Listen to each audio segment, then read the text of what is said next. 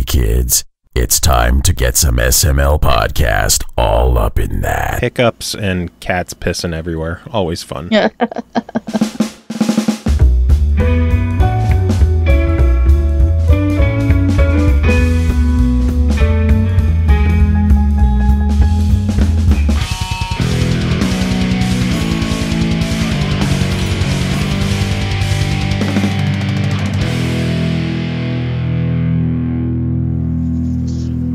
What's up, everyone? This is the SML Podcast. I am your host, Joe. Early week episode, you know what everyone's here for, and that's reviews. And we're going to kick things off with our friend Cole Martin joining the show. Cole, how are you doing today? I'm doing all right, thank you. How are you? It's better than. So you take it. I've had horrible heartburn for a few days. Wrestling's paused because I have to do this. I've been sleeping terribly. My cat just pissed on the floor. It's one of those days. Yes, it is. I apologize. And then the chronic back pain, which never goes away. Yeah, I feel you there. And plus, worst of all, SGDQ is done.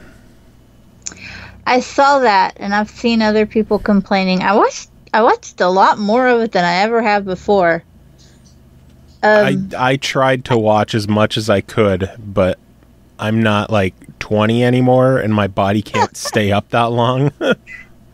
I kind of feel bad when you watch it, and they're like just utterly breaking the game in horrible ways.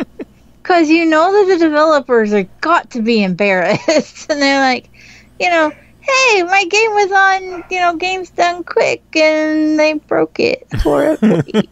They're just it's like airing all your dirty laundry out in the front yard.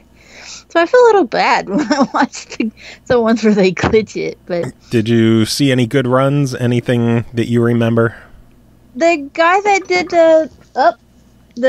did the runs, Brothers, The Tale of Two Sons, that was pretty impressive. I did not get to see that one yet. I want to... Yeah. I have a thread open of like all the VODs, and I just want to go back and watch a bunch of these. I thought the Legend of Zelda, A Link to the Past, was probably the funniest one I saw the whole time. The guys on the couch were just laughing my ass off the whole time. I was told that the Final Fantasy VII run was amazing. And given the fact that it's nearly 8 hours long, like they said it was entertaining the entire way through. I hope they took breaks to stretch their legs and stuff. I don't think so. You don't want anybody getting a blood clot over speedrunning a game. I'm sure they're fine. No one died yet. That's the mom in me coming out. Don't get a blood clot. Now listen, kids. You have to stand up and get some exercise. Vitamin D deficiency because he did an 8-hour speed run. There was a clip floating around of when Sephiroth kills Aeris. Oh, spoiler, sorry if you haven't played that 20-year-old game yet. As soon as the sword goes through, you just hear someone off camera yell, "Why?" It was incredible. Nice. Man, I'm sorry. I'm sorry I missed it, and then I don't know where I'd ever find the 8 hours to catch it either. I might have to find the time to watch. It was just... And then there was a new game called Splasher, I think was the name of it. I never heard of it before. GDQ was the first time I ever saw it. It's like a mix between like De Blob, where you have to spray things with ink, and Super Meat Boy, in that it's ridiculously tough 2D platforming. And it was such a trip to watch. It was like a 5 a.m. stream where it was just the guy, his couch, the guys who were going to join him, who's like, yeah, they probably up too late. It's okay. I'll do this myself. I think he was French, and he clearly he could speak English, but he was more focused on trying to get through the game. Yeah. It was just, he was so cool, so collected, and it was such an awesome game. You gotta admit, when you watch those speedrunners and they're just like completely unfazed by everything that's happening in the game, and if we were to play that shit, we'd be sitting there like breaking controllers and Fuck this game. We'd have it on super mega easy crybaby mode. We'd still just put the controller down and walk away and be like, forget it, fuck. No, not today. I'm too old for anything above like normal. Yeah. No, I don't even put shit on normal if I don't have to for an achievement. Like, give me the easiest mode humanly possible because I'm old and cranky at this point. I just want to get through it. Same. I enjoy it, but I want to get through it. Same here. Oh, man, we're getting old. I think we're past the point of getting. We just are. Speaking of being old, there's a whole bunch of games that you and I get to talk about today that are straight from the days of our youth. Indeed. We're going to kick things off. I think I remember some of them from my childhood, actually. I remember a bunch of them in certain ways as opposed to others. But the first game that we're going to talk about is called Micro Machines World Series, developed and published by Codemasters. It released June 30th on Xbox One, PS4, and Steam for $29.99. The legend is back. Micro Machines World Series combines the thrilling madness of racing micro vehicles with epic team battle strategies set against the extraordinary interactive backdrops of the everyday home. Grab your Nerf blaster, try to avoid the jam, and take on the world. You put some time into this, correct? I did a little bit. Not an overwhelmingly exciting amount. I need to play it some more, and I'm going to play it some more. But I played it, yeah. I think I've been putting a big chunk of time into this. I've played online quite a bit. I was playing with Memories of Final. I'm sure some of our listeners know who he is. We were playing together for quite a bit. I was shocked about two things. One, how fun this is online, and two, how non-existent the single player is. Yeah. You can play against bots, but that's about it. I mean, they do have limited local options. Like, I thought there was going to be some kind of like Grand Prix or campaign or like something single player to it. The whole time that I've been seeing the trailers and everything else, I don't know if I was missing like all the signs that, hey, this is a heavily online focused game. Mm-hmm. But I was kind of shocked when I started up the game. I did the tutorial and then it's like quick match, and I went to it and it's like looking for games. I'm like, no, I just want like a local quick match. Like I don't want to get wrecked online just yet. Calm down. But like, yeah, where's the story? Where's the Grand Prix? And I was kind of surprised. I wasn't expecting that. I gotta say though, we get so few online games through, indie developers and stuff, and the smaller groups, that it's at least, even without a single player, at least it did push the boundaries and have multiplayer. Because and there was the possibility of a lot of people too. Yeah, that's true. And when I was playing, unfortunately, I just kept getting bots. Yeah, I ran into the same issue, even with Final, and it seemed like if we would do something like what are they? The battle modes, where team versus team, it would be me, him, maybe one other person, and then a bunch of bots against like 2 or 3 humans and a bunch of bots. And I don't know if the player count is just that low right now, or I'm worried that I'm kind of worried this is going to turn into Deformers. Exactly. Because when I played, it was only bots. I never saw another human player. And I was like, well, all right then. It's hard to be like, oh my god, you should play this game. It's fun. There's nobody else to play against. Yeah, I'm legitimately worried that there's I don't know if there's just a really small player base for this right now. It is a fairly new release. I know some of the times I was playing it was pre-release with Memories of Final. So I'm sure that was part of it. I'm just... It was the same issue with Deformers, where it was all online and no one was there. The other issue you've got to worry about, too, like you said you guys were playing it pre-release and a little after release. That's that phase 2 where you're going to be running into other reviewers. And then you got to worry about, okay, when the reviewers move on to next week's games, that's a pretty big exodus of the player base. You know, now what? Yeah. Is it gonna justify? Is that player base gonna be there to justify saying, "Oh, this game's so fun"? I will say, if they were other reviewers, I was whipping their asses online. Yeah, I was doing really bad. It was a good thing I was playing against bots, because then like nobody was streaming it or anything to show how bad I was playing, because I was genuinely struggling. I don't do top-down racing well at all, and I'm like, wee, I'm driving backwards, and the elimination, like, it was like, go, and I was like, phew, right off the thing, and I was like, okay, well, fuck. I had to sit and wait for the bots to go through overtime and elimination when I was by myself.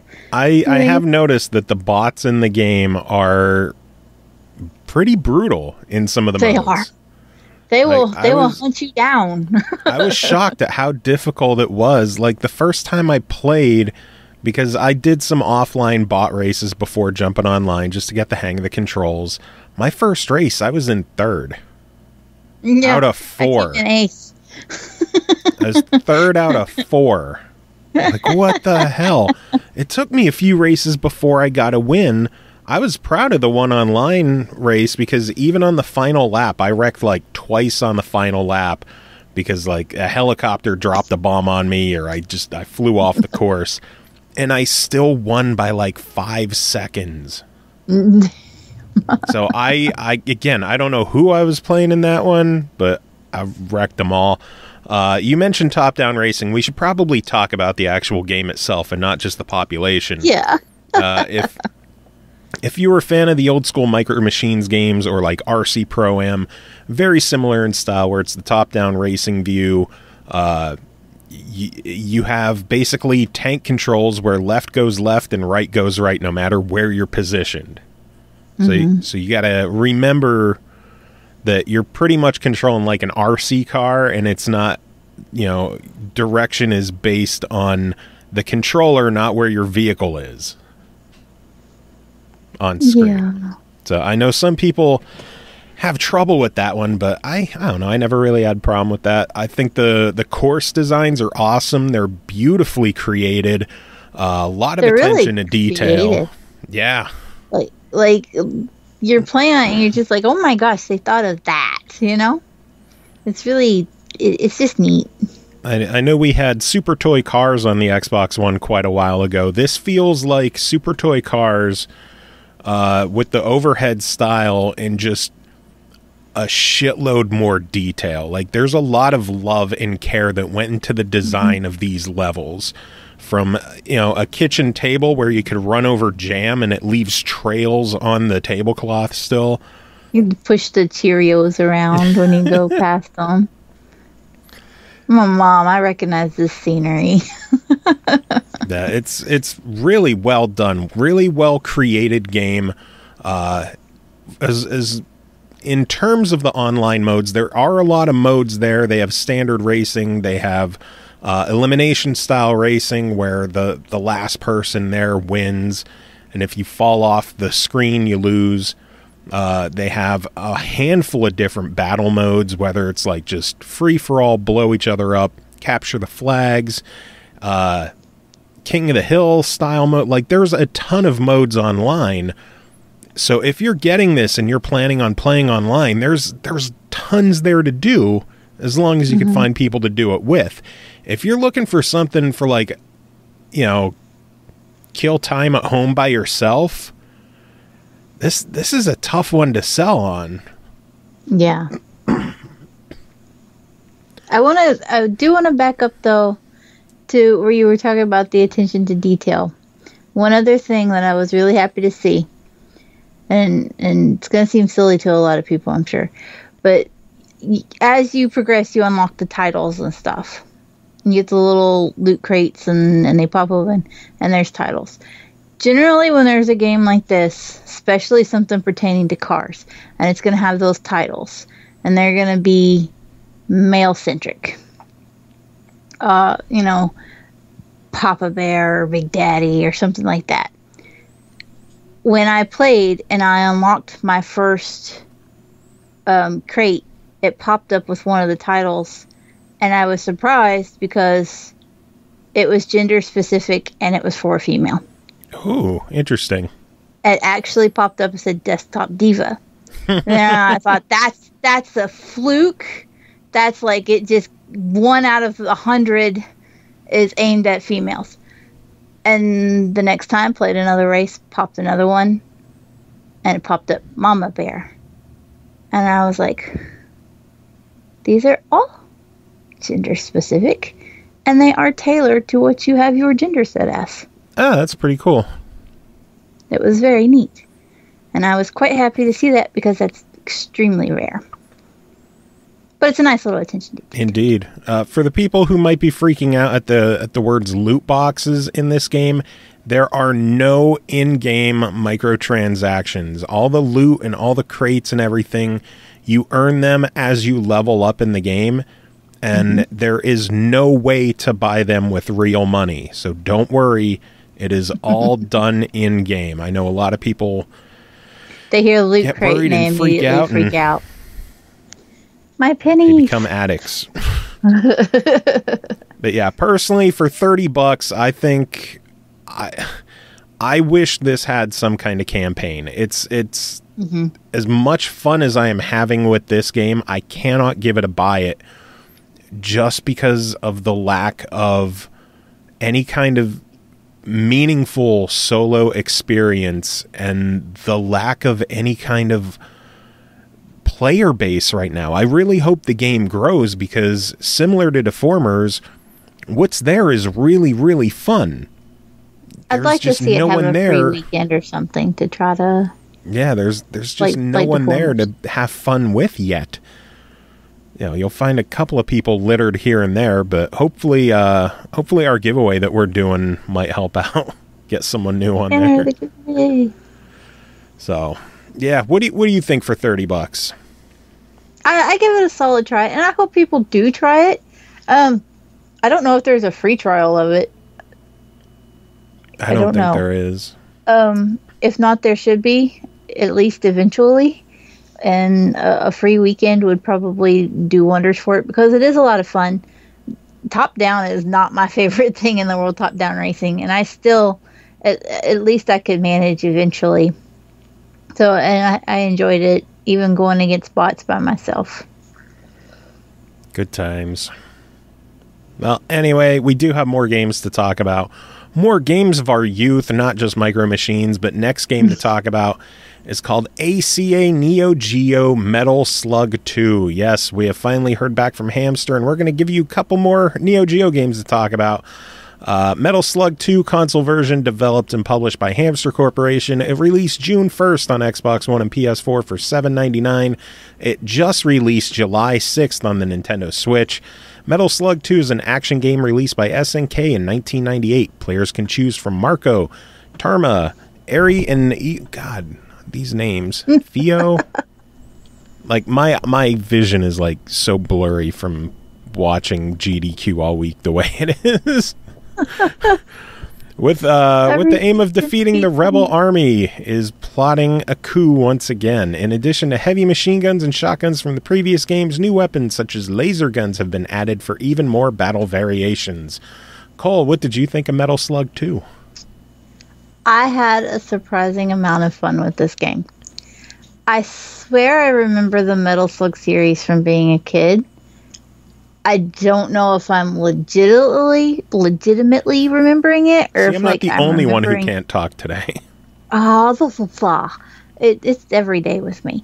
But like, I don't know if I'm actually like remembering it, or if it's just like triggering memories of playing games like it. Either way, The trip down memory lane is enjoyable. It plays incredibly smoothly, despite being, ported to the Xbox One and being almost, oh God, is it almost 30 years old? It's almost 30. Oh, okay. No, it's almost 20. 88? 98. 98. Okay, yeah. 20 years old. Okay. Whew. I swore I thought you said Deep breath. 88. Nope, 98. That doesn't make it any better. It's not any better. I graduated high school. It plays incredibly well. It plays incredibly smooth. The shooting action, you use your left stick for movement and also for aiming. I wish you used the trigger to shoot, as usual. You press A to shoot. You can change those. They do have the options to change the controls, so that's your own fault. I don't ever think to hit the controls. I have this odd quirk about when I'm doing something for review. I just want to play it out of the box. And then I get mad. I'm like, why wasn't it this way? And it was like, because you didn't change it, jackass. So because you didn't explore the options screen. Yeah. I go in, I hit subtitles, and then I'm usually out of the options. That's my own damn my own fault. I didn't find to change it to the trigger, but again, pressing A is not the worst thing in the world. It's your typical 2D, move through the world and shoot things. It's almost like, what was that? Rise and Shine. Mm-hmm. It's like Rise and Shine, but 8-bit.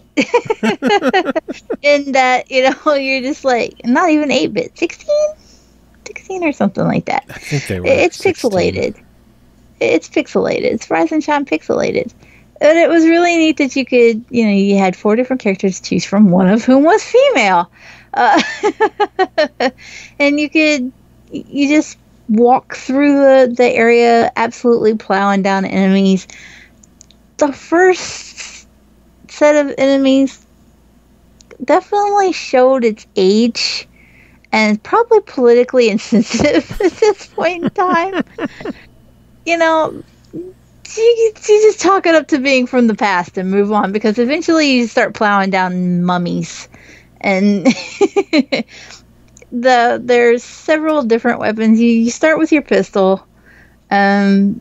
As you progress, some of the enemies will drop. Some of them will be a heavy weapon.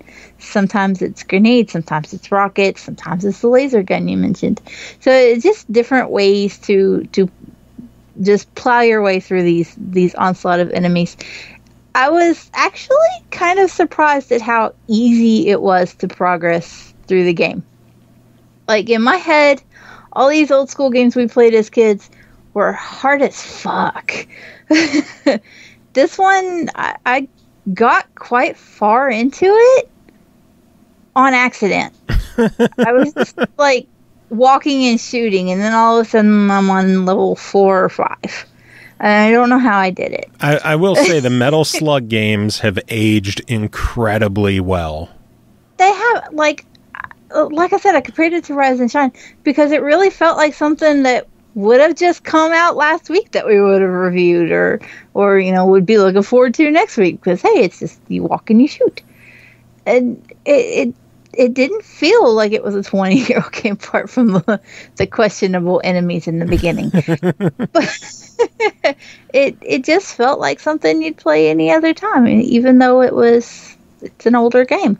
It features 4 different modes. There's a high score mode, which is basically just mow down as many enemies as you can it's basically the same 4 modes that are in every ACA every game. One of them. Yeah. And then the caravan mode, and then the Japanese mode. Yeah. I didn't play the Japanese edition. I figured if there was any kind of text, I probably wouldn't be able to read it. So I just let it go. Yeah, you see Japanese, like, that's for people who are better at games than me. Yeah, if you're new to the ACA games, that's going to be how all of them are. Everyone is going to have the Japanese version, the American version, a caravan mode, and a high score mode. See, these were my first two ACA games. I haven't played any of the others, so I didn't really know what I was getting into other than, hey, these are retro games. You're missing out on some good stuff. I clearly am, because like I said, I didn't expect to have this much fun, but I was really enjoying it. My only major complaint is at one point, like I said, I made it 4 or 5 levels into Metal Slug 2, and I hit the back button, and there was no resume option. My option was quit to the title screen, quit to the menu, and close out the game completely. Were you in high score mode? I don't think so. No, I was in the regular mode.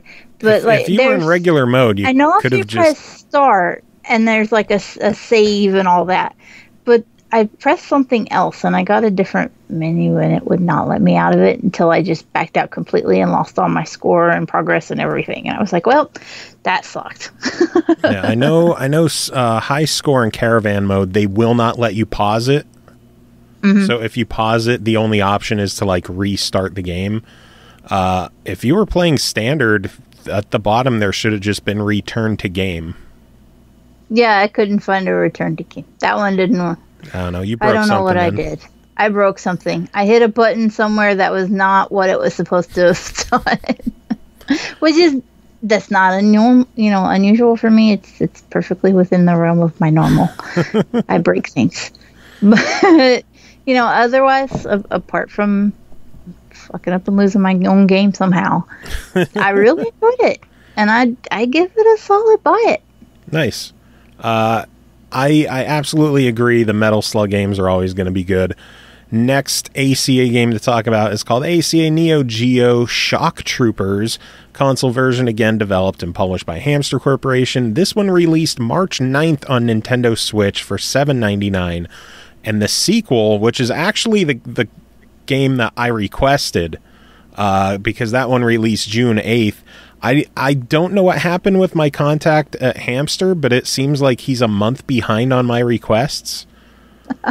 So that's why we're reviewing games from a month ago, and this is supposed to be something from June 8th, but he accidentally sent us a code for the original Shock Troopers that released March 9th.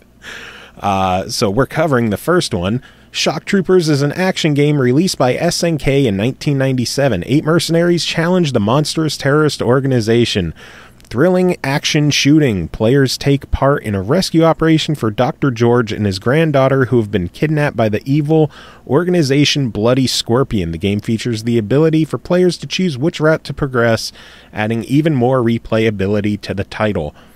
This plays a lot like old school top-down action adventure games. If you've played like Akari Warriors on the NES or in the arcade. I don't think I have. No. Bah. If I did, it was so long ago. Well, think of Metal Slug, but instead you have a top-down perspective. Pretty much. The interesting mechanic here is in a lot of these shooters, you could basically only shoot like up. Yeah. Your character will be at the bottom and you'll walk left and right and you'll just be shooting forward the whole time. This changes it up because you still have 360 degrees of movement and you're going to have to navigate the entire screen because, you'll start off scrolling up and then you'll hit a wall and you'll start scrolling to the right and enemies will be coming from the right. They'll be coming from behind you. So it's not just shoot the enemies in front of you. It's shoot all the enemies everywhere. The controls can be kind of confusing at first because whatever direction you're facing in is where you're going to shoot. If you hold the shoot button down, you just start strafing instead of turning. So if you are trying to spray and pray and hit enemies in all kinds of directions, you're not going to be able to hold down the shoot button. You're pretty much going to want to just mash it while turning back and forth.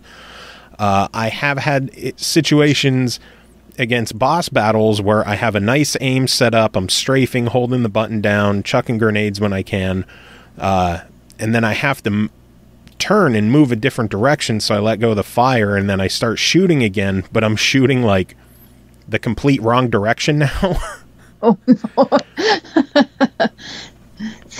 That's how I would shoot. It'd be like back over my shoulder while I'm looking in another direction. It's a really unique control scheme in it. But given that, again, this was an old arcade game, they didn't have twin stick, Xbox controllers in the arcades in '97. You had your joystick and your 4 action buttons to mess with. So adapting it to controller is awkward to play at first, but once you get used to it, it plays really well. The game runs great on the Switch. No kind of hiccups or slowdowns or anything that wouldn't have already been in the old arcade version, because again, as a 20-year-old game, I had a lot of fun with it. I've never played the Shock Troopers games before.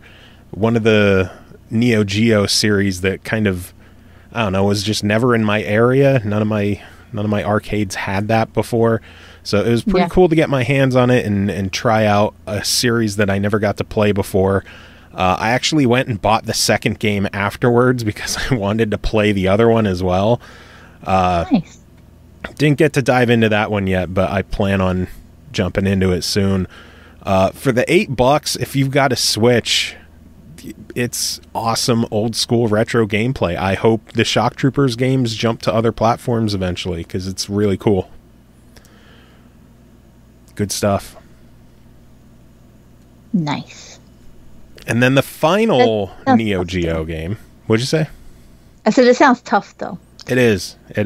But hey, a lot of these Neo Geo games can be stupidly tough because they were arcade games. They're supposed to be tough. They're supposed to eat all your quarters. So that's a good point too. I didn't think of it like that. You're right. That's why in the standard versions of the games, you can go in and fuck with the dip switches and like drop the difficulty all the way down, give yourself extra lives. Yeah, I found that.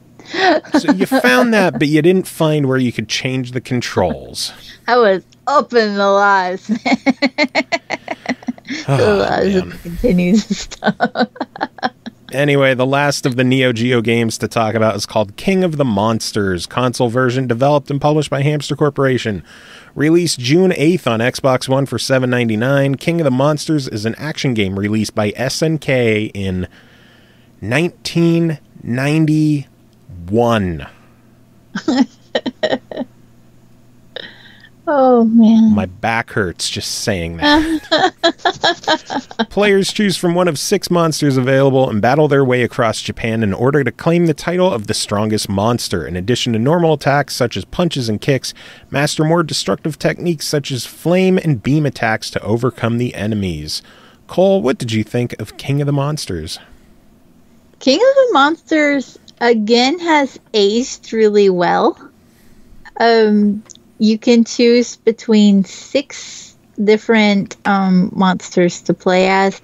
You can also choose to play against the computer as a bot or against an actual second player, which I was surprised by. You wouldn't expect a game to have local multiplayer that's that old. But it did. You could load up another controller and just lay into your best friend, whoever's sitting on the couch beside of you. Again, 6 of course monsters. It has that. They were old arcade games. They had 2 I know, players. but man, that old. I don't know. You think of like. I was more Mortal impressed by the Kombat fact that the and- game has a co-op against the computer. It did. It did have. I didn't try the co-op against the computer. I did lay into my oldest daughter in a versus match together, but we did not do the co-op.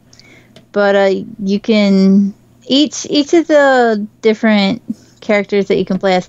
They're all pretty similar fight-wise. Like, you can punch, you can kick, and you can jump. And not much else. But they all have their own little special move. They equal out, though. They all do the same damage with their special move, but they all have a different little animation that they might do. You have several different scenes where you can just absolutely destroy cityscapes while you're smashing and flinging each other around. It's like the old Godzilla versus Mothra, wasn't that it? Like where they're just throwing each other into buildings. Godzilla versus King Kong, stuff like that. That's how it plays. And it's just got a little pixelated style to it. It's really, really neat. The only thing that like I would really complain about it is just that there's so few limited moves. It's a game from 1991 though. But there's not a lot of variation. It's like, okay, punch, punch, kick, punch, punch, kick, punch, punch, kick. Okay, now what? Yeah, it is. It is a very limited game. And throw you, so you can kind of wear it out quickly. Then you have to pin them because it's a wrestling game too. It is, and that was the thing. Like I caught it. I didn't get it at first, but when the Godzilla like monster went running off the screen and running back and then like clotheslined them, and I was like, that's from wrestling. That was so weird. There's even I guess pseudo ropes, if you will, like electric lines that you can throw each other into and get electrocuted. And it was just so quirky but fun. But it is more limited. So in that regard, it's more of a try it than you have to buy this. It's more, it's fun. It's good for nostalgia. But you're only going to play it little quick spurts, maybe 1 or 2 matches against a friend before you're like, okay, next. Yeah, this is definitely a nostalgia game for me. I used to play this game constantly in the arcades. I fucking loved this game in the arcades. I even owned it, the Super Nintendo port. I used to play with my brother all the time. So when I saw this one release on Xbox, I was like, fuck yeah. And the reason you're reviewing it is because I bought it when it came out. Yep. I was at the point where I wasn't sure if we'd be hearing from Hamster or not, because things went kind of silent for a bit, and as you can see, we're reviewing things from a month ago. But I was so thrilled that the game came out. I bought it immediately, and wow, it is absolutely fun, but it has aged significantly worse than Metal Slug. I'll say that. Yeah. Yeah. It's a lot better than a bunch of the other fighting games that are out there in the ACA collection. Just, again, because the difficulty in so many of those fighting games is just brutally unfair. At least in King of the Monsters, you can, play it and enjoy it and beat some monsters and wreck a city and beat shit up. That's funny when it pops up and shows you how many casualties there were because of you guys stomping around and destroying. Like, way to guilt trip me for just having fun. I only killed 20,000 people. Shit. Yeah, I loved King of the Monsters. I was so excited. And it was fun. It's not, brutal in any kind of way. Well, I mean, they get electrocuted. But it was, I didn't feel bad about throwing the controllers at the kids and saying, here, fight with each other for a few minutes. How do you feel about it? And they're like, that's kind of fun. So it's for the price. Like I said, it's more nostalgia than anything, but it was still kind of fun. I agree. give it yeah. And if you're a fan of that kind of stuff like you were, then, absolutely you're not going to want to miss it anyway. Yeah. I know there's a lot of fans of it aren't even going to give a fuck about what I say about it. They've already bought it months ago. I know there's a lot of people who bitch about the Neo Geo games being $8 each. Then they're like, oh, I'm going to wait for a sale. I'm going to wait for a bundle. None of these games have been bundled on other platforms. So stop waiting for it to happen, because I probably not going to happen.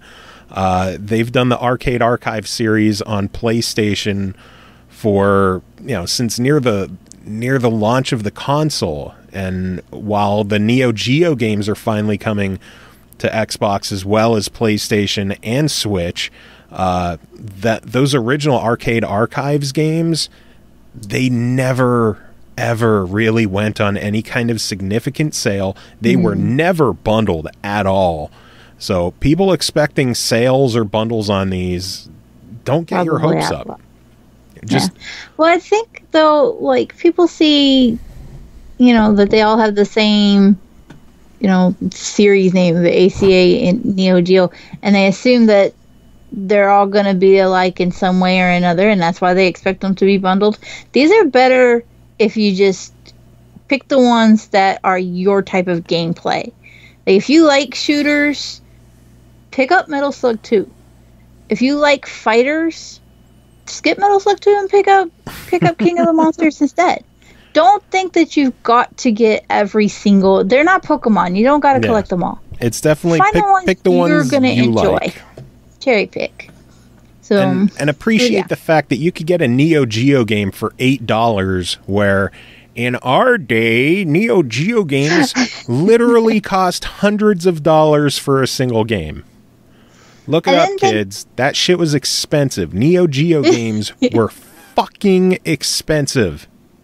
And think of how much you would have spent if you were going to an arcade and plunking down your quarters to play. Like, how much did we pay for games back then when we were just throwing quarters at the machine? Seriously, it's nuts. You could lose $100 a month just playing one game of, like just trying to get through the tower at Mortal Kombat or something. But or hell, even the virtual console Neo Geo games on the Wii, those were $9 each. So you're still getting them cheaper. It's a deal.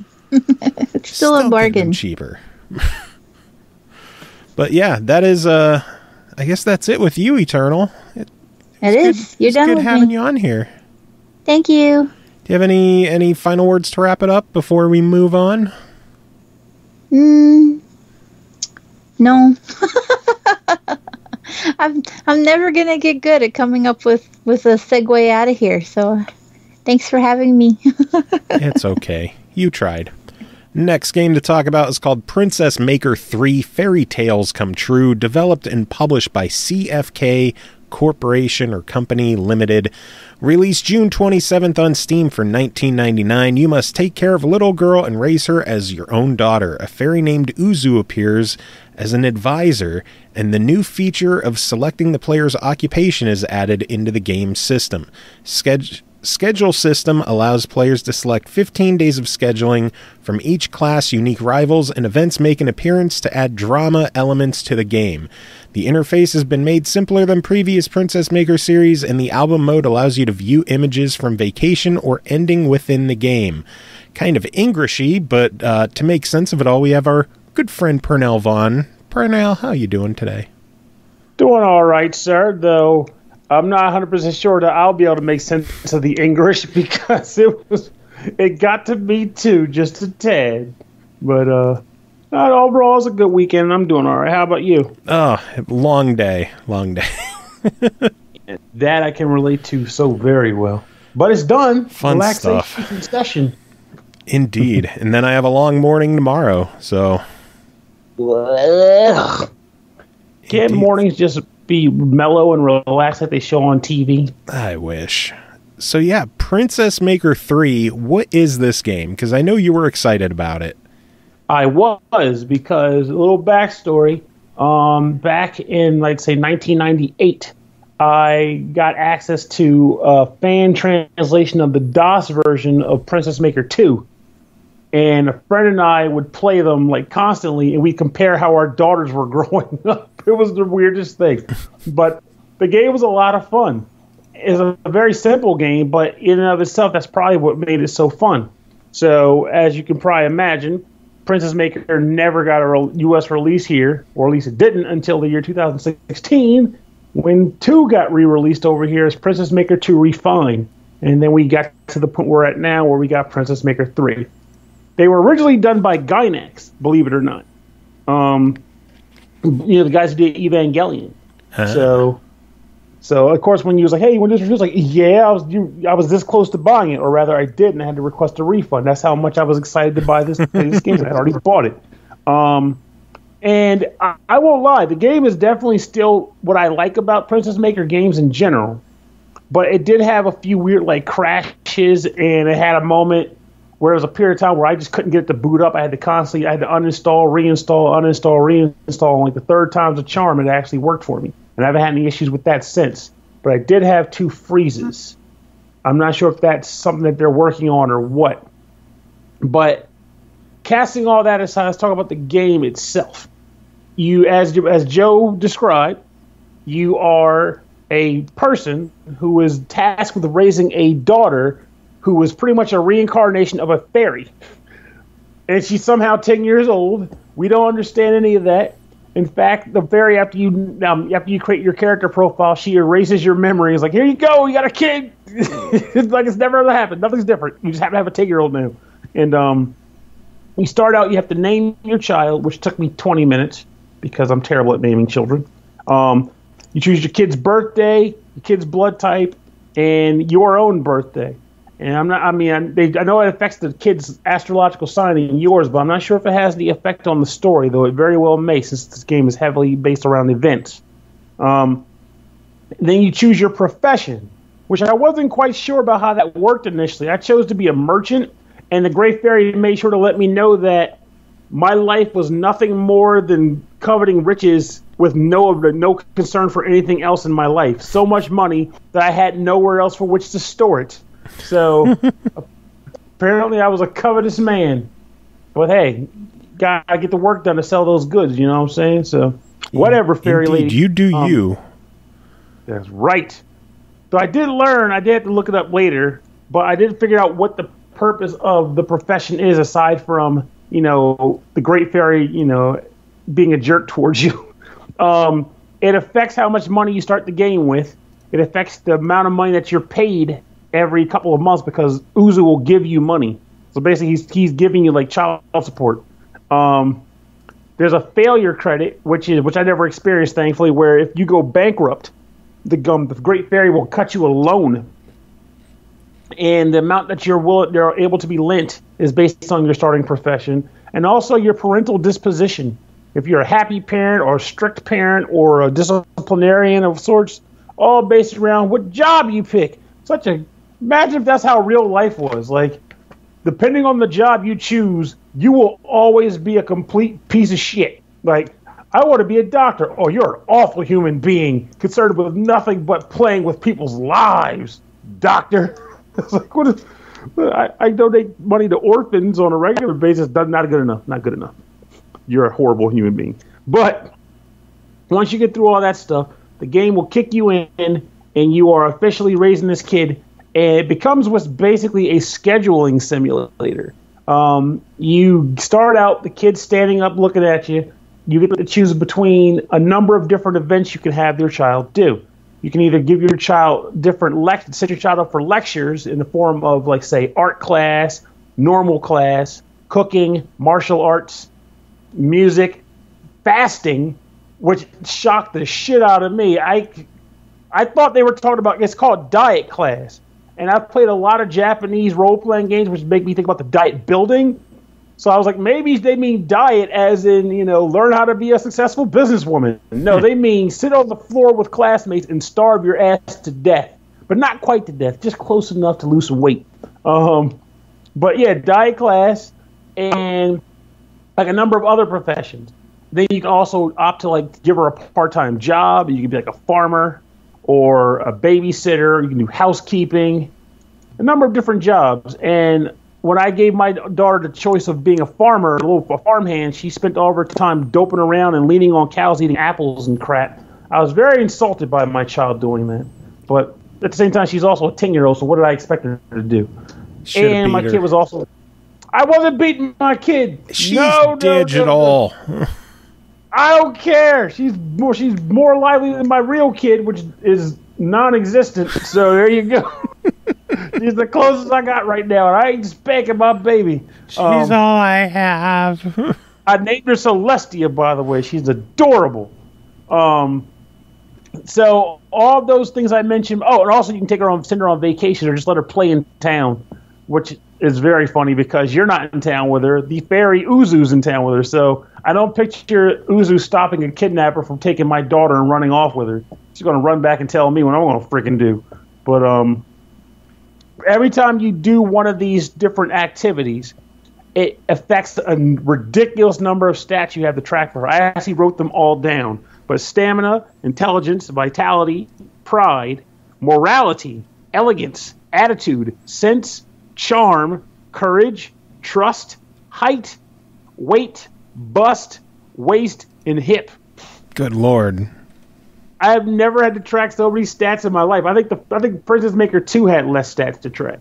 But so essentially, as you play this game and you do these different activities, these stats will go up, they'll go down, and that'll affect any number of things. There's another stat called stress, where if you overwork your kid or you don't give her enough breaks, her stress meter will go too high, and she has a high chance of getting sick, which is not what you want. I didn't let my baby get sick, just saying. So I don't know what happens there because I'm a good parent, and I'm not going to make my kid sacrifice her health for my evil review experimentation. Just know, don't let your kid get sick. One thing I thought was funny, though, is like every once in a while, depending on the different types of activities you do and when you do them, sometimes an event will get triggered. And depending on how you raised your kid and how their stats broke down, it will determine how well they do. One example that I ended up with while I played the game was a surprise exam came up. It was a 4-section exam that added up to 100 points, like social studies and science and like 2 other things I don't remember. She scored a 29 out of 100.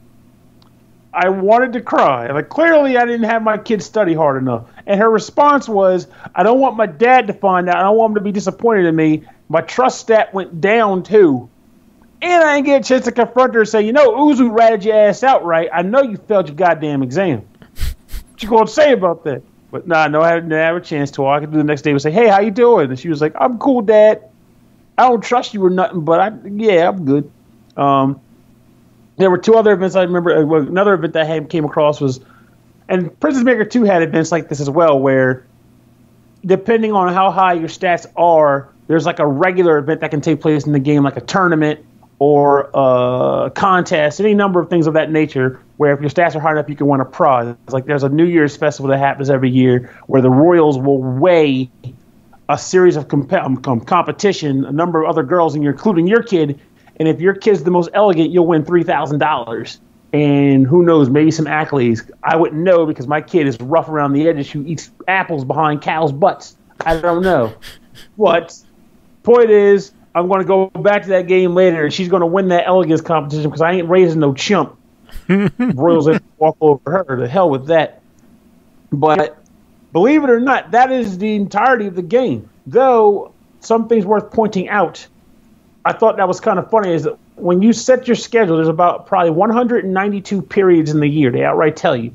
But from what I could tell, when you set the kid's schedule, I don't think there's a limit to how far you can go. So if you want to set up the entire 192 in one shot, you probably can. Just like line up 192 events, click go, and hope that your kid doesn't die by the end of it. One thing that made me sad about the game is that it actually took away something that I liked heavily in 2, which was the Expedition Adventure mode. And what that was depending on, you can send your kid off on adventures. So there was like a number of different locations in the game, and it became like a pseudo RPG where you walked around the map, you found treasure, you ran across NPCs, fought monsters, all that. And your skills were based on like how well you did like in martial arts class, or how rough your kid was around the edges. And then that also in turn led to a number of endings, like you couldn't become a princess because your kid was too rough, but your kid didn't need to be a princess because she ran her own dojo, stuff like that. But they took that out of the game entirely. There's no adventure mode, which made me really sad because that was one of my favorite components to 2. But I will say it didn't make the game bad. It just meant it was lacking something that I missed. Yeah. The game itself is still a lot of fun. just know that when you go into this game, you're not getting action, you're not getting excitement, but you are getting a lot of fun. Well, who am I kidding? You are getting some excitement. You're watching a kid grow up. That's very exciting. And when it's all said and done, your money is still in your pocket. So, hey, what's not to like, right? Yeah. And if you screw up your job, load up another save file. Try again. $20 for this is significantly cheaper than the cost of raising an actual child. You damn right it is. And that's where I sign up for. People think I hate children. Oh, no, I love children. I hate the money they cost. I hate that very much. So, as corny as they sound, being able to play a simulator with a kid is pretty fun to me. It's nice to just kind of sit there and run the numbers like, well, my kid became a success. What about your kid? My kid's delinquent. Yeah, that's cool. Let's go get beers. Yeah, it's perfect. It's perfect. Now, I'm curious to know, I see on Steam that it is sitting at an overall mixed review, mixed reputation. Like, what is the community upset about with the game? I think it's because there's like I mentioned earlier at the very beginning of the review, it's glitchy. Like, I've had freezes when I played the game. And when I couldn't get the game to start up, I went looking around, and it seemed like a number of people were having the issue where they just couldn't get the game to load. Like, it would go on an infinite attempt at booting up until it eventually gave up. Though they eventually say, yeah, well, we patched it, try it now. And I assume that the patch worked because I was able to boot it up, but who knows how many other people out there still can't get the game to boot up. Yeah. And I know I was getting crashes, so other people were probably getting crashes. Plus, there's a number of spelling and grammatical errors in the game, too. So it's not perfect.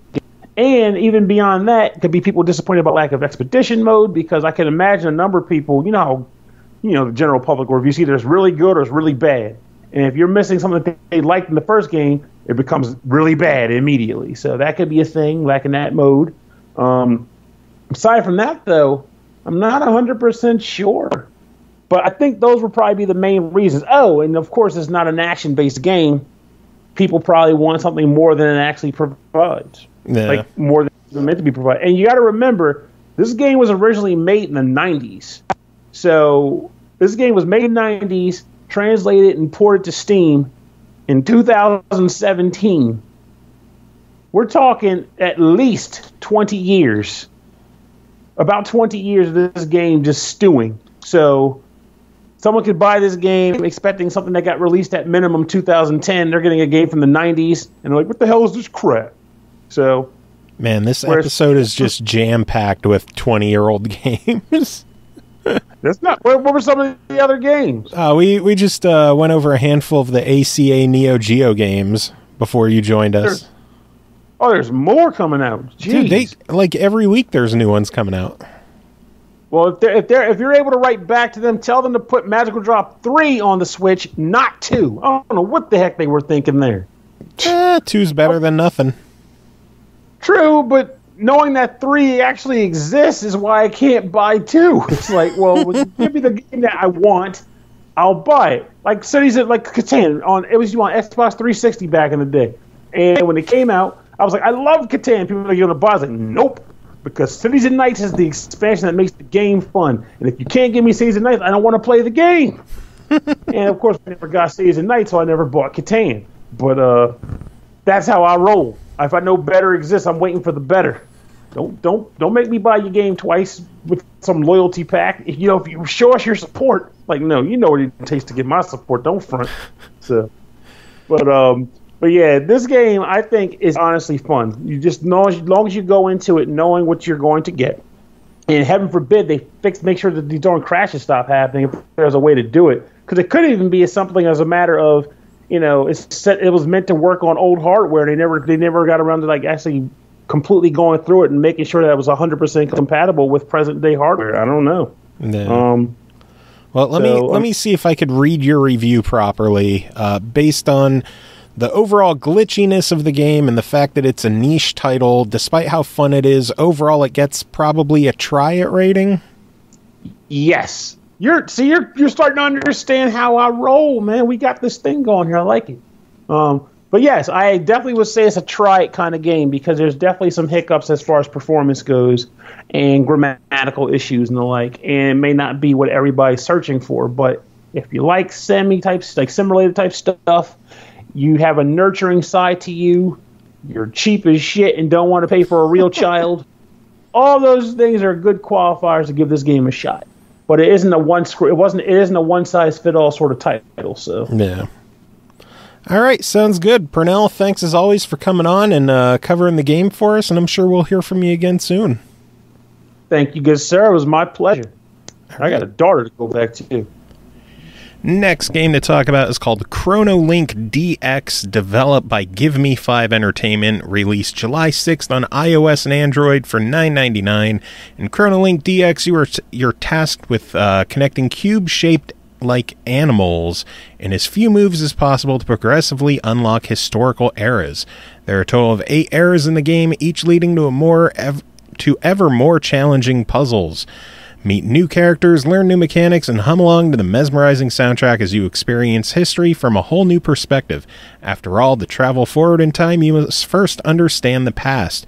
We had our friend Jacob Garner cover this one, and he emailed in his review, and he says, Chronolink DX is a puzzle game from Give Me 5, which I just covered.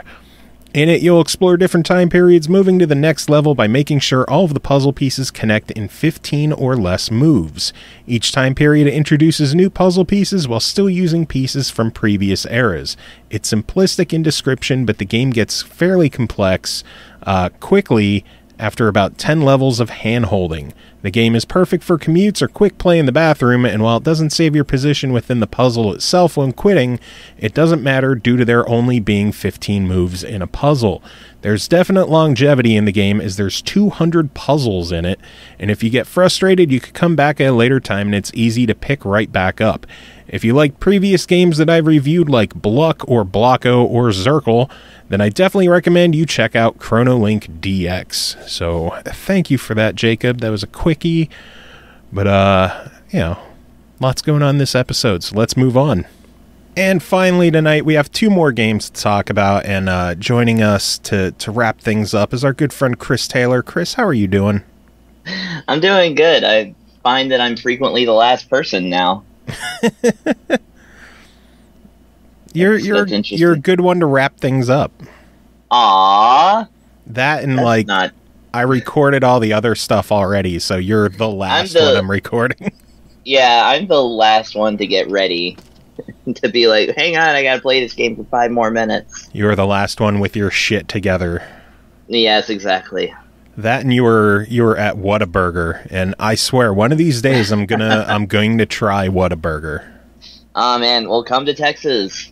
It will be my treat. Not the trip, just the Whataburger. Oh well, if you were paying for the trip, I would have been there. Ow. I actually looked it up, and apparently they have them in Fayetteville, Arkansas now. So if I ever do one of my summer trips to Arkansas again, yeah, it's there. Go get some Whataburger with the 1-Ups or Lucio. I know Lucio likes Whataburger. He posts about it sometimes. I'll have to have him bring me some at MagFest. Be like, just wrap it up. It'll get I was gonna say the cold Whataburger is not the same quality. You could nuke it, right? Just toss it in the microwave for a few minutes. Sure.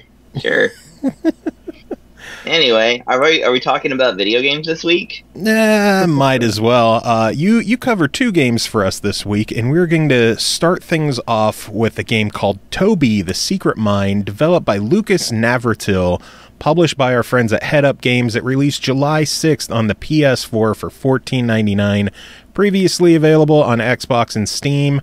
A peaceful way of life in a small village in the mountains was thrown into disorder. Someone has kidnapped most of its residents. A couple of brave hearts tried to rescue their friends, but none of them has returned. Little Toby didn't want to just sit and wait, so he decided to find them by himself. He went to the near deep forest, but he soon realized that this is just the beginning. Go with Toby on an eerie adventure in a dark and creepy world full of dangerous situations, enemies, and challenging puzzles. Chris, what'd you think of this one? All right, Toby, The Secret Mine. Well, it definitely struck me with a sense of familiarity. It basically looks exactly like Limbo, which is that one game that came out the years ago. I don't know how many years ago, so it's just the years. like when the years fly by, you don't know how many years. It's just there are years and they have flown. Yeah. So at first glance, it's kind of like that, and indeed, it is a challenge platformer. I guess, in my limited experience in video games, I like to specify, like, in platformers that, like, there's an action platformer and there are like puzzle platformers, and then like challenge platformers. I guess it's between challenge and puzzle. Action being where you actually interact with like enemies or something. You don't do that in this game. There's no no run and gunning. So it's interesting, like what you just summarized right there is the first time I had ever heard or known what the story is in Toby the Secret Mine, or Toby the Secret Mine, sorry, because it's one of those games, it just starts up and you're going. There's a little bit of a title screen where you can then say continue or just go. And yeah, as soon as you go, it's just like you're there, like you're starting the game. So there's practically no story to it, but you get the sense, because of how simple everything is laid out, like of what's going on. You are a little black thing. Looks kind of like a cat, kind of like a person, maybe a person with cat ears, something like that.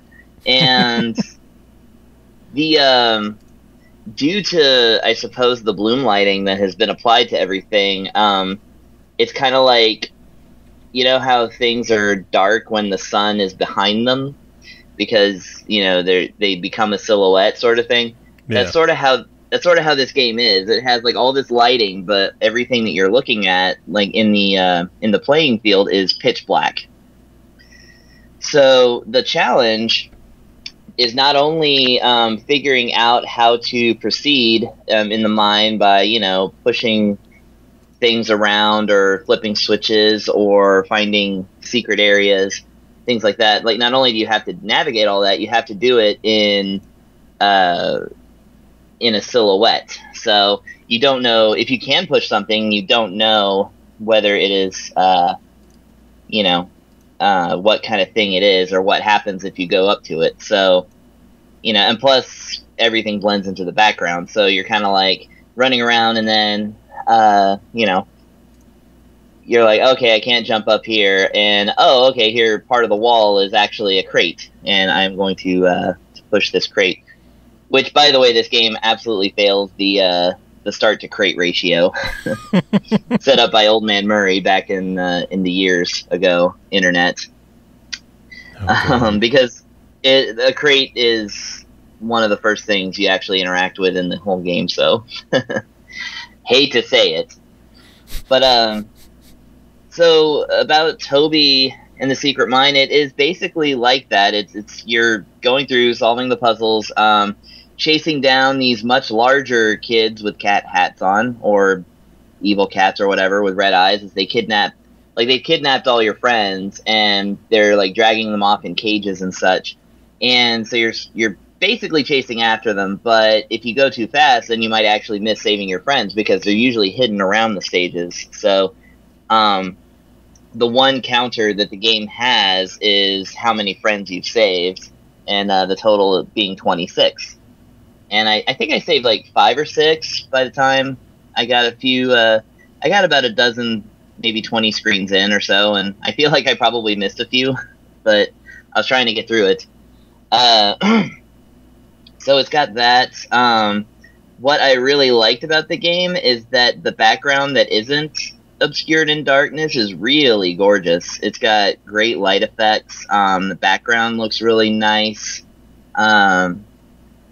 The sound effects are really crisp. There's not really a soundtrack to speak of, but it's a pleasant game aesthetically, even if it's a little disturbing because it's all dark and such. But I felt like it made me feel better to look at it than Limbo did. Because I felt like Limbo was just there to make you uncomfortable, Plus, this game has colors. Yes, it has some colors. Like, it has a fully colored background and stuff. It's, like I said, it's one of those things. It's not like that everything's just black and white. It's that you can't see the actual field in which you are playing. So, yeah, I had some fun with this one. It was one of those where I just played it until the puzzles got too hard, and then I kind of was like, okay, I'm moving on now. And, but I think that this type of game definitely has its audience, and if you're the kind of person who likes puzzle challenge platformers that are, like, pleasant to look at, but also edgy and a little bit creepy, then I think this is a really good pick. And it's very impressive that it was more or less done with one guy. Yeah. Like, didn't he do most of the programming and the art and everything? I believe so, and then I know Headup Games stepped in to help with, like, porting and stuff like that, because it was originally a Steam game, showed up on Xbox One a couple of months ago, something like that. I'm trying to remember what the release date was on that. January, that's what it was. Showed up there in January, and now it hit PlayStation. I'm confused at the fact that on Steam and on Xbox the game is $9.99, but for some reason the PlayStation 4 version is $14.99. That I don't really get that myself. I mean, last time I pointed that out, the developer got a little mad at me, I guess. So I don't really have an opinion there. I guess I can just say that, like, you know, they may have added some things, but there's nothing in the game or in the game's, like, descriptions or anything to indicate that. So I'm trying to remember what developer got mad at you. Oh, it was Mastiff for Guruman. Ah. Which is funny because there's so many $14.99 games that I want to play now. It's just that was the first one. But, like, $14.99 seems to be the indie game price tag. I think we may be experiencing maybe a mass inflation. Yeah, I think 15 is like the standard price for the majority of games that come out anymore. I remember the day back in the early days of the Xbox 360, you could get video games for $4.99. Oh my goodness, $4.99, you don't say. Yeah, $4.99 was the normal, and then it went to $9.99, and now it's like $14.99. A lot of them are getting closer to $19.99. Yeah. So I feel like I don't know. I feel like $7.99 has been a thing forever, but that's only because I play largely Nintendo, and most of their virtual console premium stuff is $7.99. Yeah, Super Nintendo games are $7.99. Yes. Except Earthbound. Yeah, it has the Earthbound tax on it, but you know what? I forgive them because collectors made that game. God damn right I forgive them for that, because I still bought it on the Wii U and on the 3DS for $10. You know, I'm such a bad fan. I have not yet bought it on the Wii U, only the 3DS. You son of a bitch. I still have my cartridge, though, so I don't know. I miss mine. That's one of the few things that, you know, over the years, you sell things for bills and for other shit, and I regret the Earthbound one every day. But maybe one day I'll get it back. You'll get it back. I believe in you. We got a shitload of money for it, though, so that was worth it. Oh, that's good. Yeah. So Toby, the Secret Mine. Go play it. If you can, you know, find it on a different system for cheaper. I mean, maybe go for that. It does seem more like a Steam game than something I would consider a must-have for the PlayStation 4, because there's only one action button, and it's just standard platforming action, you know? Yeah. Well, okay, there's two action buttons. There's a jump and there's a flip switch button. So, I mean, you can handle that with a keyboard. True. Yeah, I really enjoyed it when we covered it on Xbox, so it's good to hear that you enjoyed it as well. I don't get the price difference. I don't know if it was just that difficult to port over, or I know sometimes, you know, there's a price issue where it wasn't supposed to be that price and it might come down. Who knows? That is not for us to judge and decide. But yeah, we'll see when they yell at us. Maybe. Nah, the Headup guys have always been good with us, so hopefully, I might ask them in an email and be like, is there any reason why? And maybe they'll clarify. Who knows? There you go. Final game to talk about tonight is called The 10th Line, developed and published by Sungazer Software. It released June 27th on the PS4 for $12.99, released back in March on Steam for $9.99, a console RPG featuring a colorful cast of characters, unique battle and level up systems, quick 2D platforming action, and an original, fantastical story about friendship, faith, and finding your place in the world. Chris, what did you think of The 10th Line? The 10th Line, yes. I needed an extra week with this one, and I'll tell you why. Do tell. So I downloaded it. I was going to say I popped it in, like a Super Nintendo cart, but I didn't. I popped in the code and got the game. Close enough. Yeah, close enough. So I started up, and it, I get to the screen, I'm like, okay, new game time. And they're like, you have 3 difficulties to choose from, and it's normal, easy, and very easy. And I'm like, oh, okay, so normal. I have beaten 2 Etrian Odyssey games. I am not afraid of any RPG. So I picked normal and started the game off. And basically, by the time the first hour had elapsed, I had done so many tutorials to get through the demo stage that, I was like, I actually started another game just to go through all the tutorials again. Because I was like, what all is going on here? And then the second time through, it's like, yeah, okay, I figured it all out. And then I got into doing all the things. And once I kind of got over the hump of learning everything that's in this game, it was really good. So I'll try and break down a few of these just to entice the people who like the complex system games. So, and plus, it was largely kind of drawing comparisons. So the main part of the game, the action part of the game, is a side-scrolling platformer.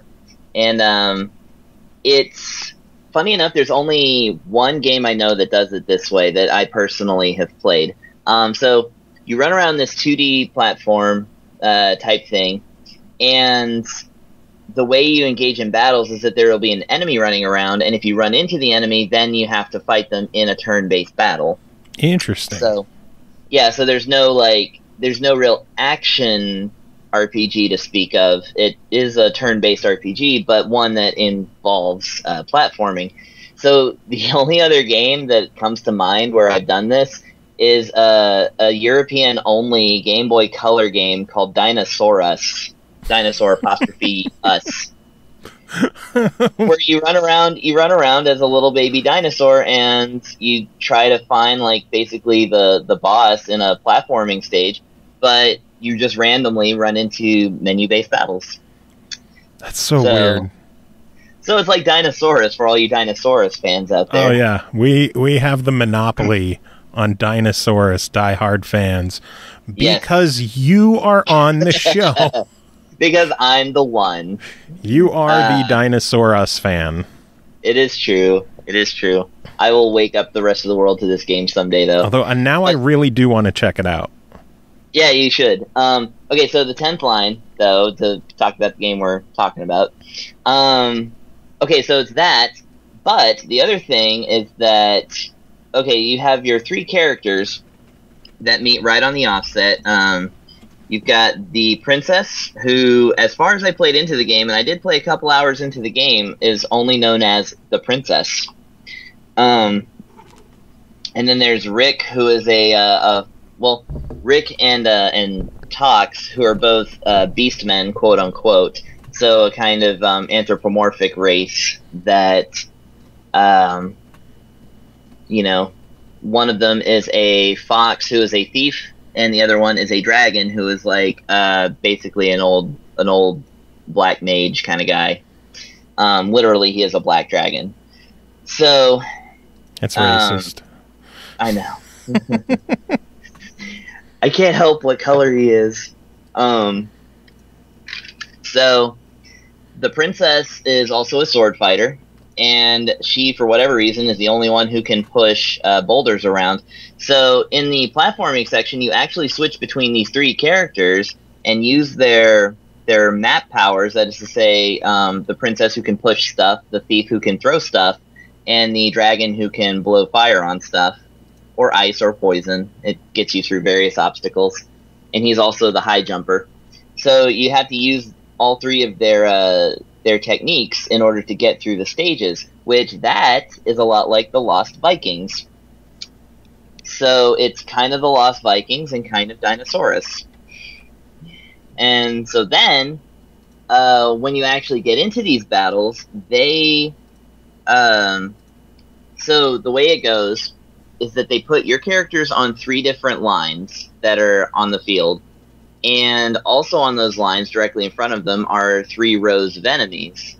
And so your character, you choose the line that you're going to attack, and your character will attack it. And if it's a short-range attack, then if they kill the guy that's the first in line, then they're done attacking. But if they're attacking in a whole line, then they can attack all the people in that line. Or they can do a vertical line where they fight just the whole front row. And you basically... the whole thing is set up with playing cards. That's how you choose your stuff. So once you pick your attack card, then it shows you your attacks that are available to use. These attacks, basically an amount of SP has to be gained, skill points, I guess, and you gain SP every turn. So sometimes you can't use all your moves every turn. You have to kind of build up a little bit. Yeah. But so your first couple of moves might be a little weak, but then you build up to more powerful moves. And so then you utilize that, and those lines of enemies can actually go about 12 deep. So you could be fighting like 30 enemies in a battle. I mean, I didn't play that far, but that's the game promises that you can fight dozens of enemies at a time. So, yeah, so it gets pretty crazy in that sense. And that part of the game reminds me of Mega Man Battle Network. Oh, and I love the Battle Network games. Yes, and it's very effectively, like, it captures that spirit of, like, okay, what attack is going to work best for this enemy placement? The strongest enemy's over there in the middle, so how am I going to get at him? And, like, you wind up strategizing in the same way that you would strategize in that game. So, then you get into towns, and in your first town, you know, you're just there in the dead of night, so there's not really a whole lot of people to talk to. I think that's just so that they can give you that sort of, you're not out of the woods yet sort of feeling, because you're chased out of that town and into the next playing area.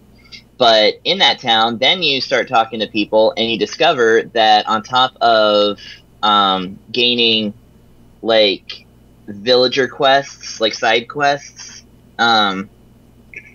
which I want to say is a lot like Xenoblade Chronicles, only because that's what I'm currently playing on the 3DS, but it's not nearly that crazy. Like, Xenoblade Chronicles, you can get like 10 quests per person in any town.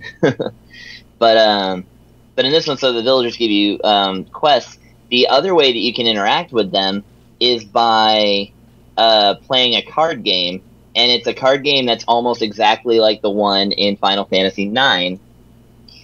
It's you start off with a deck of player cards that are pretty strong, and they have numbers on the corners, and you have to, like, play them, and if somebody plays a higher card, then they capture your card, and if you play a higher card connecting to that, then it flips their card over, etc., etc. And you can actually win money and prizes this way, so it's not just useless like in Final Fantasy IX. So this thing has a triple triad. Well, not quite triple triad. I guess it's that other one. But Quad Master, was it? Or Tetramaster? Tetramaster, that's the one. Thank you. Man, fuck, that triple triad was so much better. Yeah, well, triple triad, like, that was Final Fantasy VIII's card game, for who don't know. But didn't you win, like, actual prizes from that, or? You could win cards in the game. Okay, yeah. Same thing with Final Fantasy IX. There's no real consequence to winning or losing. In this game, you can get really good items if you win against, you know, high difficulty players. And it tells you their difficulty before you get into the game so that you don't wind up getting fleeced.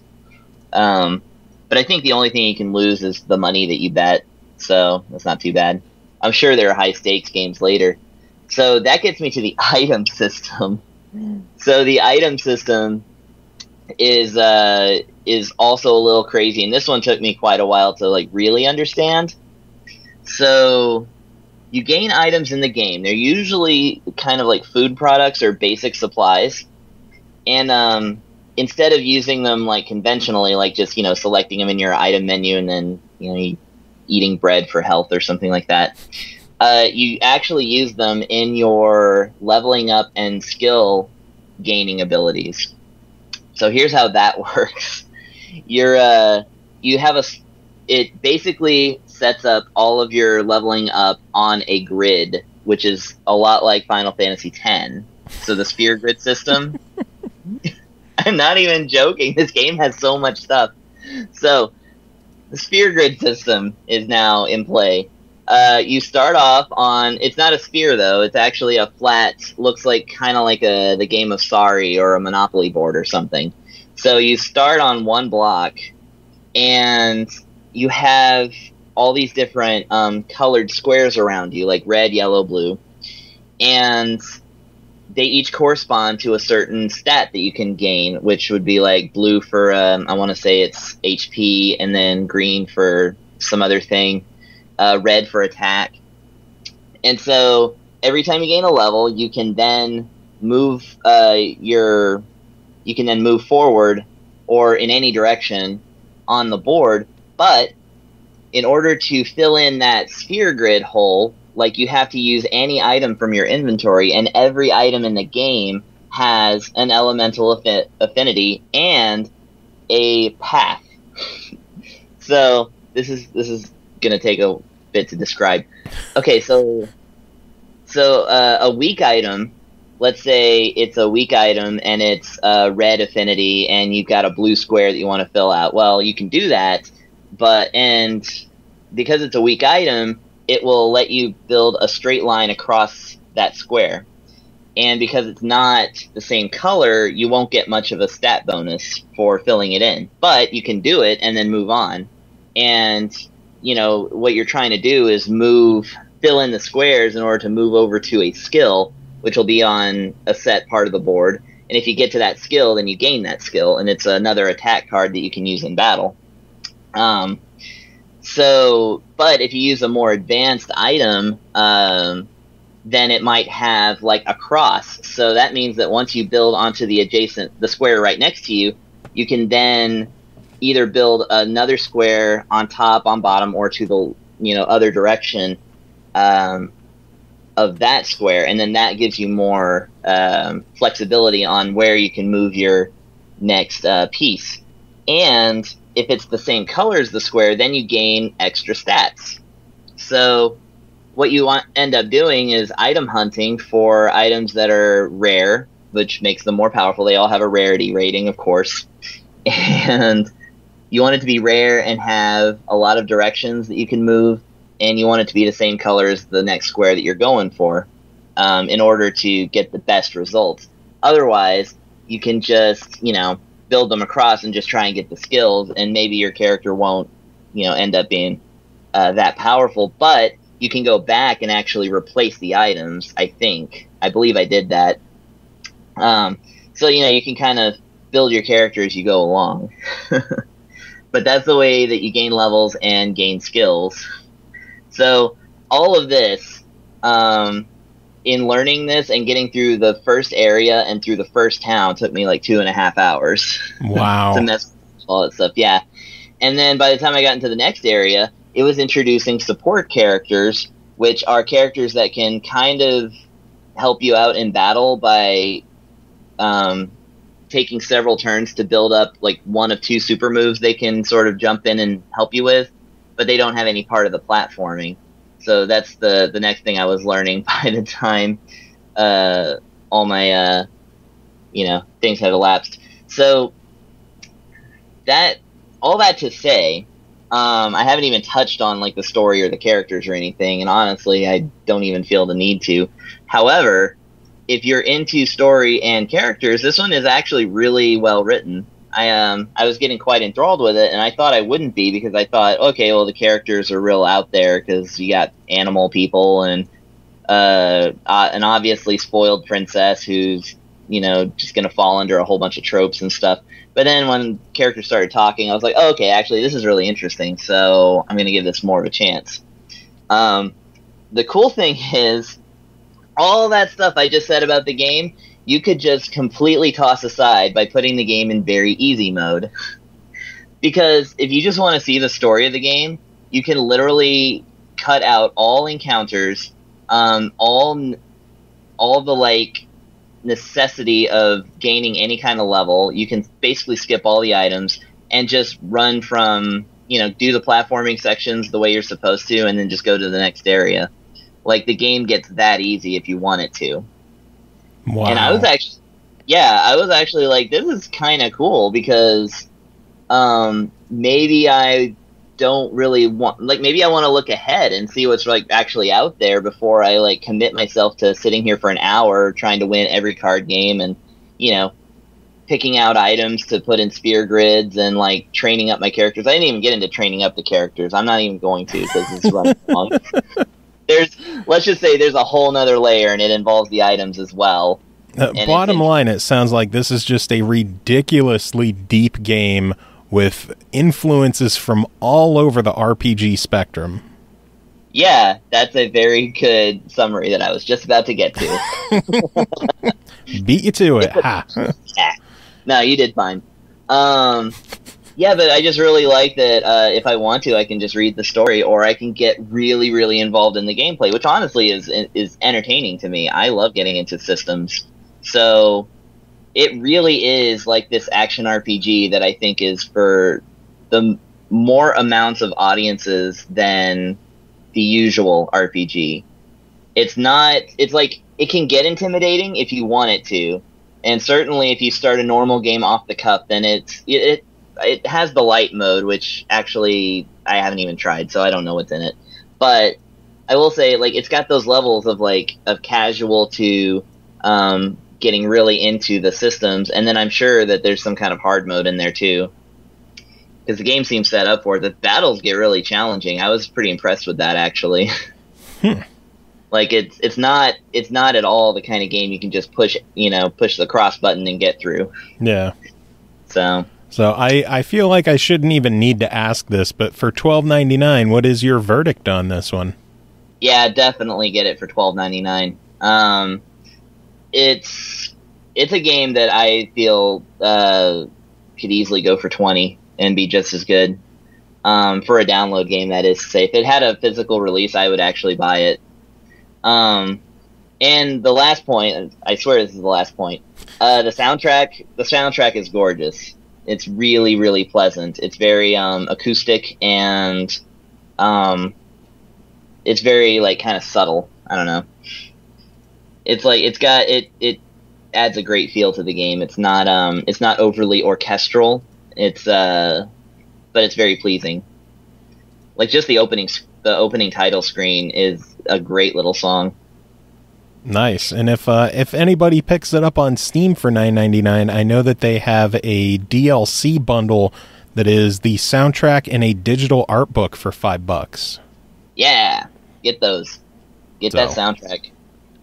I have no idea if the soundtrack's available elsewhere. I might have to look that up. I googled it. That's the only instance I saw of it. Just, it's not like on Bandcamp or anything, but maybe it'll show. Maybe it'll show up. I'm gonna look for it. Oh, actually, no, I've already found it. I found it on YouTube, so I'm gonna post it in my club. That works.